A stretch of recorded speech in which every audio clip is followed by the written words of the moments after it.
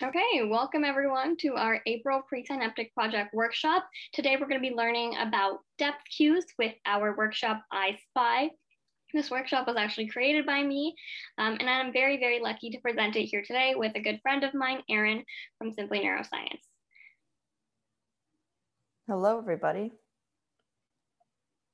Erin, do you want to head on to the next slide? Awesome. Okay, so I will start by introducing myself, I guess. My name is Gerline. I live in Canada, and at SN, I am the co-lead of the Presynaptic Project, which is this initiative right here. I'm joined here with a couple of other SN members, so I'm going to give them a chance to introduce themselves. We can start with you, Erin. Hello, everybody. My name is Erin. I'm coming at you from Los Angeles, California in the US, and I'm in a couple departments at SN, including Outreach and Research, which includes this wonderful PSP team. So really happy to be here. Also part of the editing team, and then also Brain Resource Creation, which creates resources for free educational neuroscience resources for kids just like you. And then I'll pass the torch on to, Elisa. Hi everyone, I'm Elisa. I'm from Maryland, and at SN, I have been working on the Presynaptic Project for quite a while, and for this month, I will be your virtual coordinator for the challenge. Oh, yes. Elisa has a very exciting challenge to share with you guys at the end of the presentation. Paige, would you like to introduce yourself? Yeah, hi guys, I'm Paige. I'm from a little outside of Philly in the United States, and I am the co-director of outreach and research at SN, and I have the awesome job of getting to oversee and help coordinate this with Gerline and the rest of the team. Thanks, Paige. And last but not least, we have my wonderful co-lead here, Divya. She's doing some of the back-end stuff today. Divya, do you want to introduce yourself? Hello, everyone. I'm Divya. I'm another co-lead of the Presynaptic Project. And yeah, these workshops are really, really exciting. So I hope you all enjoy. Okay, awesome. So I think that's everybody on our team. We're actually going to get into the content that we're going to be learning today. So as you guys know, today's workshop is called I Spy Depth Cues, and it's all about how we see. I see somebody has their hand raised. If you have a question, just put it in the chat and we'll try to answer it as we go along. But the question is, how do we see? You might think we just see with our eyes, but the information in our eyes actually has to go somewhere to be interpreted. So there's actually a very cool system that we're actually going to be going through today with how what you see in your eyes ends up being images and understanding in your brain. So we actually see with both our eyes and our brains. The eyes are sensory organs because they gather information from the environment. So you might see a window, you might see a certain color, but how do you identify what that color is? How do you identify what the object you're seeing or who that person that you're seeing across the street, how do you know who that is? Well, all that information from your eyes is processed in the brain's visual cortex, which is right here at the back of your head. And once it's interpreted, we're able to kind of make sense of what we're seeing.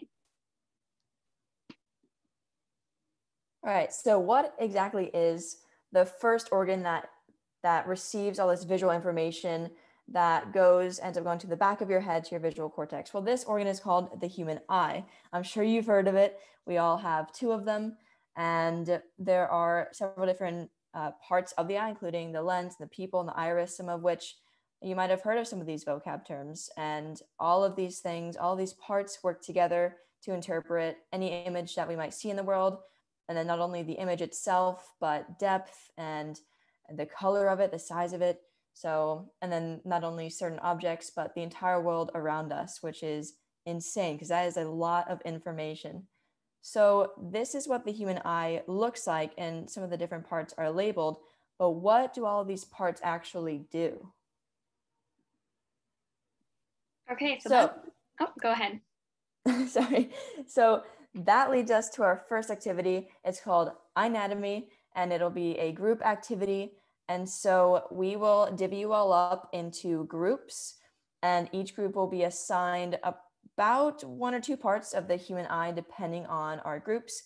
And then using the information in your neuro notebooks, each group will be responsible for creating about one slide per each part of the eye, to explain some things about it, like its function and its location and different things like that. And then you'll also be able to draw it, and then we'll put that information onto the slide. And then once we're all back here in the main session, we'll ask for a couple of volunteers. So any brave soldiers who want to share what they put on their slide, and that would be awesome. But yeah. All right. Let's see what you all have created.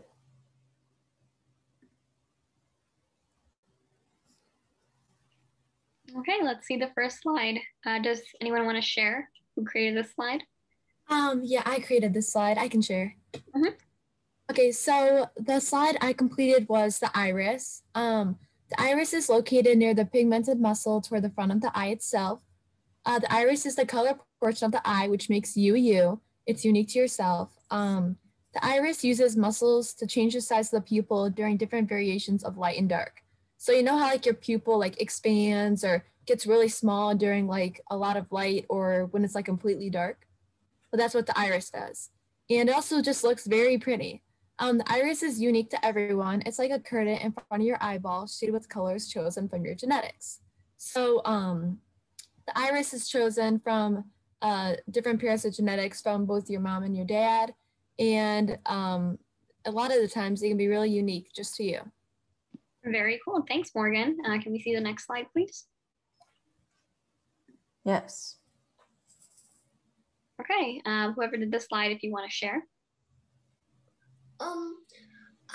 I did not do that slide, but then I got the Google Doc. So I did the pupil and I can present it. Yes, awesome. Let's hear it. Where is it located? The pupil is a black hole located in the center of the iris of the eye. What does it look like? The pupil is a black circle located in the center of the iris, which is the colored part of your eye. Fun fact, your pupils are similar to a camera aperture. What does it do? The pupil is the hole that passes light to the retina, the light-sensitive layer of the back of your eye. And there is a picture here which shows the pupil. Okay, awesome. Let's see the next slide. Okay, so this is the cornea. Does anyone want to share this one? I can share. So the cornea is a layer on top of the eye in which light enters, and it looks like a gray shield-like attachment to the anterior chamber and the iris. It helps to bend and focus light rays, and it also protects the eye from dust. And that is our picture over there, and it's like the gray-like shield. Okay, awesome. Thank you.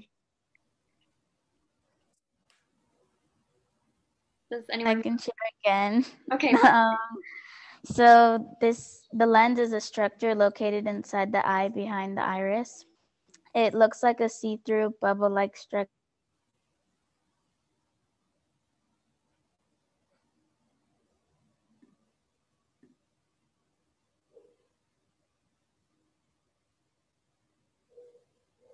Did she cut out for you too?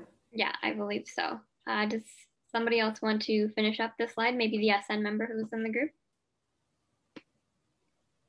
Yeah, I can do that. All right. I'll just say it from the top again. So the lens is located inside the eye behind the iris. It's basically the see-through bubble that's behind the pupil of the eye, and in the image, you can see that like bubble sort of structure behind the pupil. In reality, it isn't a bubble at all, though. It's more of like a curved structure because it's a lens.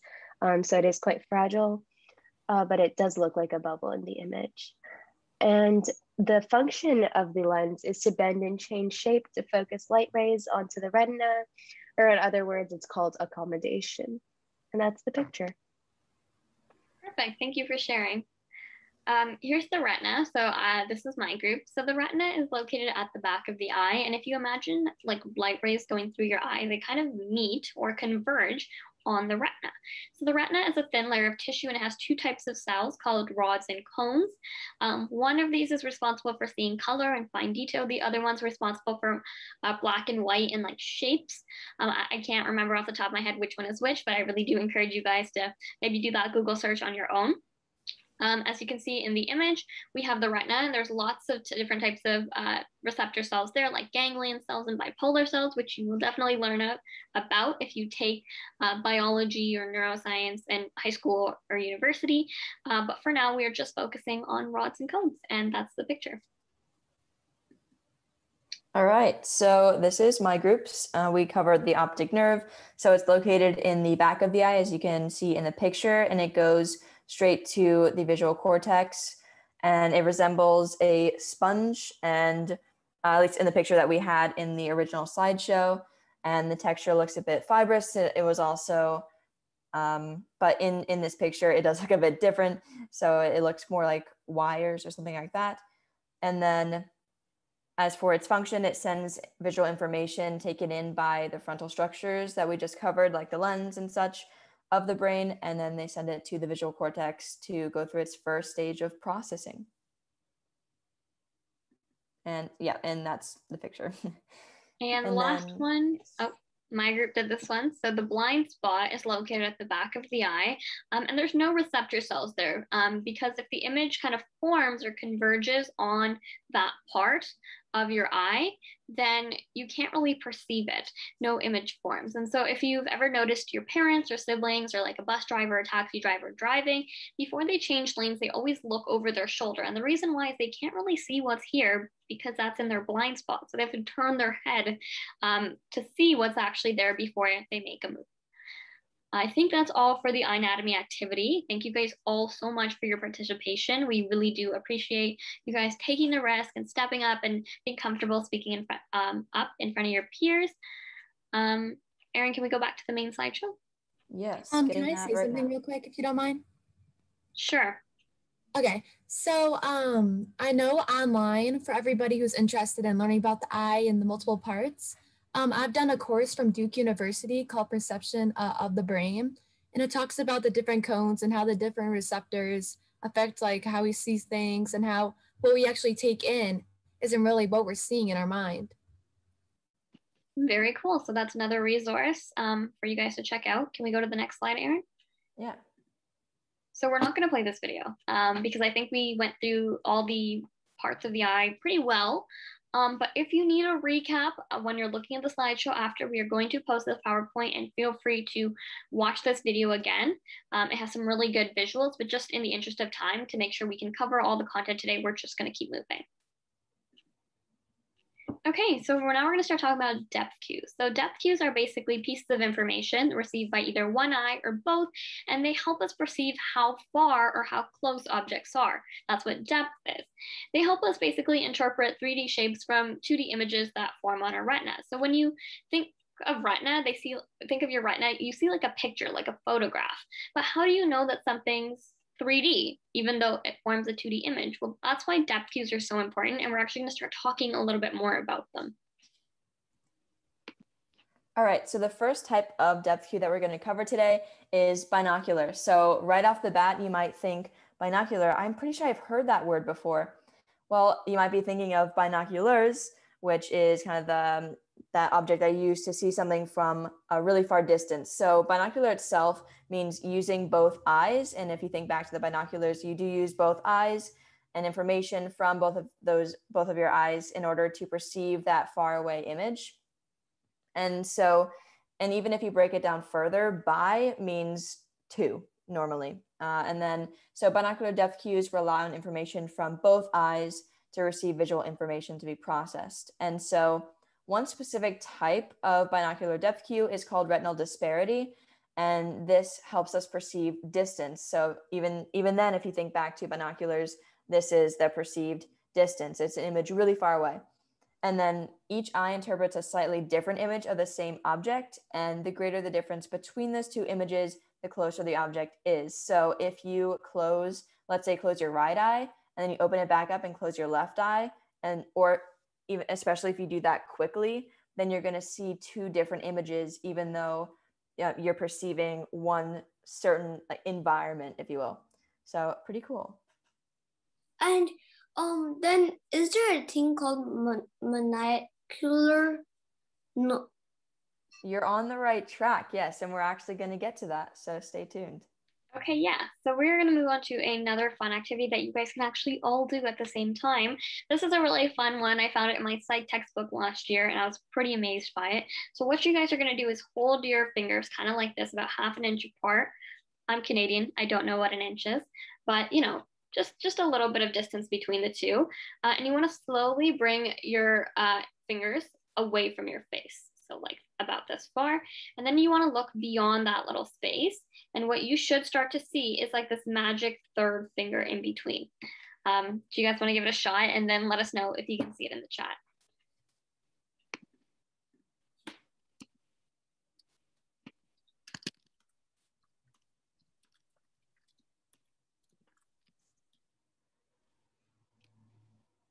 Yeah, was anyone else able to do it? I was definitely able to. It's pretty cool. It is pretty cool, right? Okay, can we move on? Yeah, so that's basically what you should be able to see. So like a magic third finger. Pretty cool. And so kind of just explain what's happening here. Remember how Erin was saying your image in your right eye is different from your image in your left eye. And so basically the size of the finger decreases as the retinal disparity decreases. So the further an object is from you, the more similar the images in the two eyes look. The closer it is, you can actually do this yourself. Look at your finger from here. And then from here, there's a huge difference. Whereas if you're looking at something a little bit further, you don't see as much of a difference in either eye. And so basically what happens is when you've got your fingers at a certain distance, the retinal disparity is decreasing because you're moving further. And so suddenly it starts to seem like a third finger. So it's pretty cool.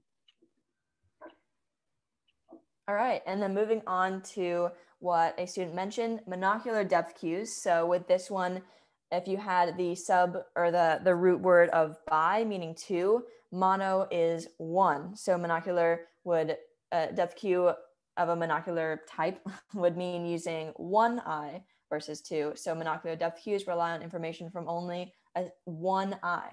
And then, so today we'll be exploring 5 monocular depth cues.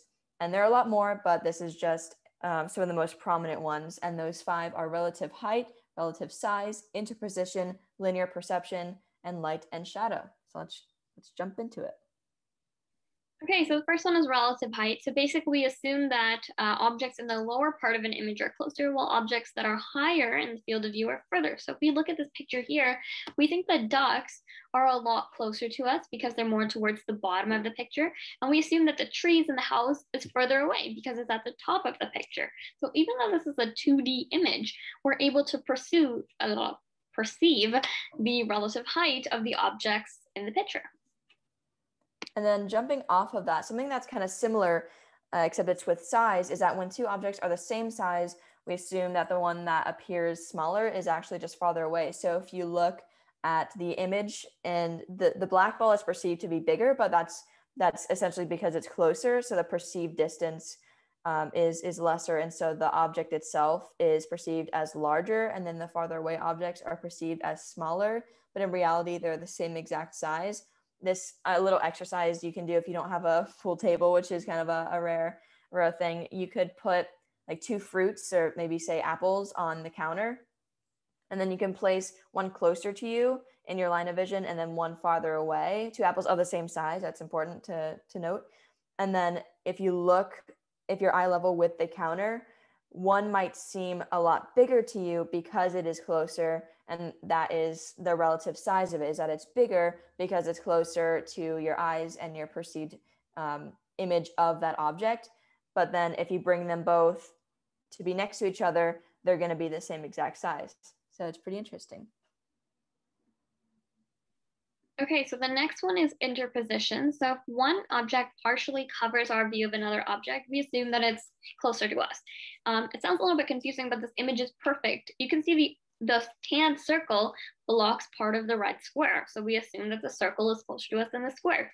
Same thing for the triangle. The red square blocks the green triangle. And so we assume that the square is closer to us than the triangle. And that's called interposition. All right, and then moving on to linear perspective. So this one, I'm sure you all have had a lot of experience with if you've ever sat in the passenger seat of your parents' car.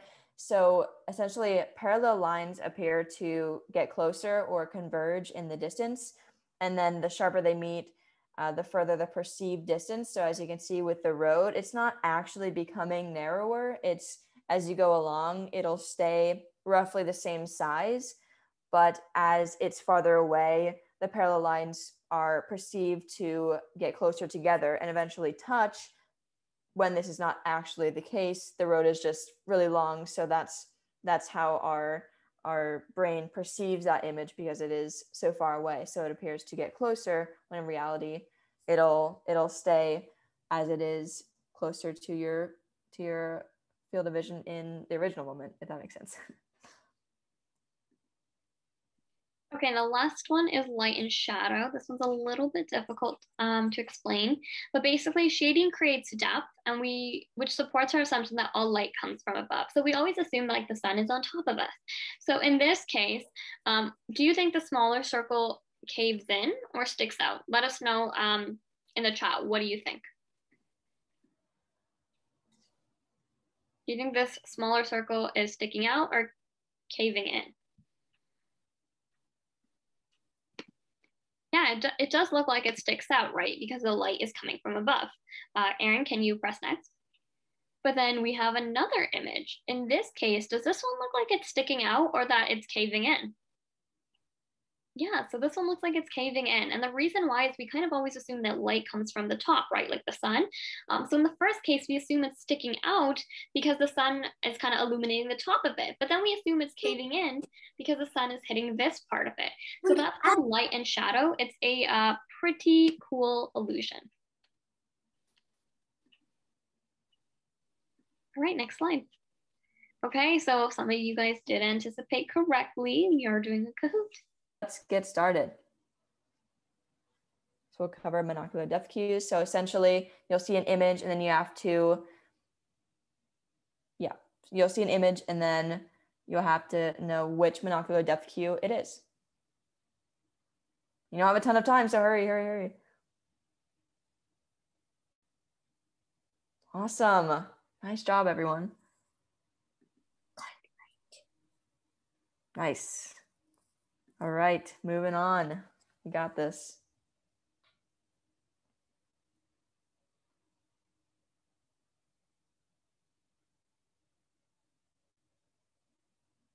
Hurry.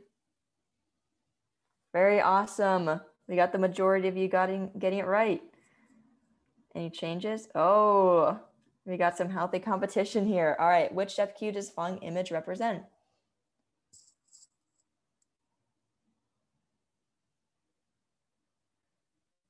Gotta go quickly. Awesome. Oh. You guys got that right. All right, nice job. Nice. Got some people with streaks over here. Very awesome. Nice job.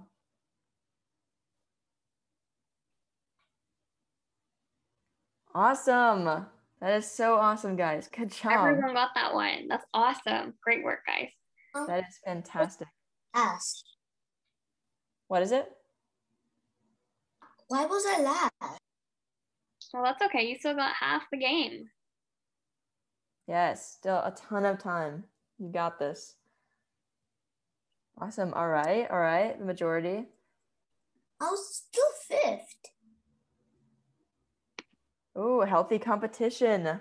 Very awesome. All right. Which one does this image represent?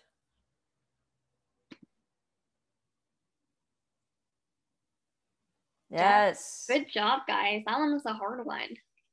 Let's go. You all are learning. This is awesome. All right. Which one would this one represent? Maybe think back to the road. Awesome. And then even if you're not getting some of these right, it's all part of the learning process, and I'm sure you'd get it very right the next time. All right, this one was on our slideshow. Do y'all remember which one this was? Most of you, let's go. Awesome. And even if you didn't get it, that is awesome. You definitely get it right the second time. So you are learning, right? Which one? Gotta go quickly. Yes, awesome. Okay, last question. Let's see if anyone can take the lead. Any healthy competition? Let's see. This one's a tougher one. Mm-hmm. You still have to go quickly. Wow, yeah, that was a tough one. Very close, very close. But good job, everyone. All right, let's see. In third place with 8 out of 10. Awesome, awesome. Somebody did take the lead. Well, let's see. Woo! Morgan, let's Awesome. go. Congratulations, guys. Those are really, really good scores. Yes, that is actually amazing. Awesome job. All right. And then going back to our slideshow. Yeah. All right. So congratulations to the winners. Awesome job. You learned a lot. And congratulations to all of you who participated. Those were some tough questions and you all got a ton of them right. So awesome job. Okay, so the last kind of concept. Oh, sorry to cut you off there, Erin. It's all good. The last concept we want to teach you guys before we let you go today is perceptual constancy. And so basically what that is that despite the fact that our view of an object changes, we know that it's the same object. It still has the same color, shape, and size. So like even in the dark, you don't assume that like a stuffed toy, a teddy bear, turned to a darker color. You know that it's still the same bright blue. It's still the same shape, even if you can't see it properly in the dark. Here's a great example with the door. You can see that as the door opens, the shape goes almost to look like a trapezoid. It doesn't really look very rectangular anymore. But you don't think that the door shape is changing. You just know that your view of it is a little bit different as the door opens. And that's perceptual constancy. You know that the object actually stays the same. All right. Oh, you missed the last slide. My bad. No worries. There we go. Okay, we have Eliza here. She's going to talk a little bit about the challenge for this month. Yeah. So the challenge for this month is about depth cues. And each of you guys will be responsible to find 2 images that represent depth cues around you and write a really short description about which depth cue it represents and how the depth cue is shown in the image. And in the worksheet that's on Classroom, you can, there are examples there, so you can use those examples to guide you, and you can also refer back to this Google side, and maybe in the Kahoot, if you guys, for extra examples, if you need help. And yeah, so try to be creative with these, and we're excited to look at your submissions. Sounds good. That's already posted on Google Classroom for you guys to get started on. All right. And that brings us to the end of today's workshop. Thank you guys so much for tuning in and listening. We always love to hear your enthusiasm and your participation. Please, please, please, if you have any questions, feel free to ask them now, put them in the chat, or you can attend our office hours, which is going to be next week, where we can give you some feedback on your virtual challenge submissions, and we can also answer any questions you have one-on-one.